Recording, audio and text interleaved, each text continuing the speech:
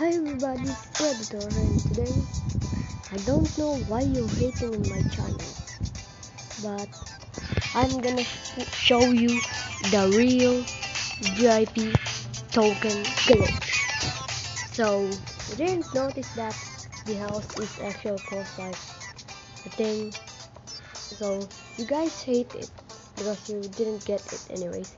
So I'm gonna show you right here. So go to your computer or the computer in the game and find a house, any kind of house, a cheap house apparently, the cheapest house.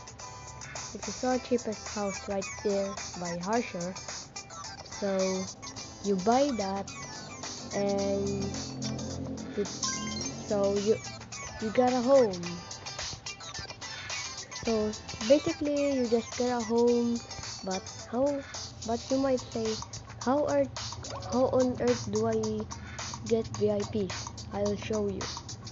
So to get VIPs, grabbing your house and by selling this in the toy smuggler apparently, then you sell it. So you can sell the house whenever you want.